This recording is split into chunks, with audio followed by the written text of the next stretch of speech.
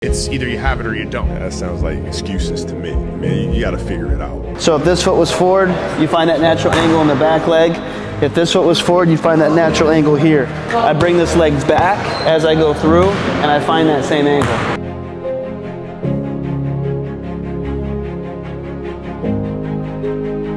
Now what this angle helps us with is that's actually where we want to see our foot pointed.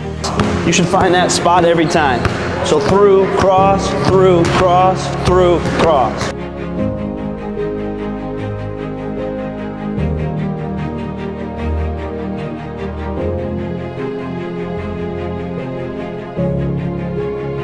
Whenever you get to wider angles and wider dimensions, it's going to be very difficult to still be on the ball of your foot, because if I'm trying to drive in these lines, the more I lean over it, the more I lose the footing on the floor. And so as you look at high-level players from those wide stances, you'll see this natural angle of that foot. And so now as you shift, I can still stay connected towards the floor. And so when you do your drops, make sure that you're pointing that back foot in the line of the actual drop wording.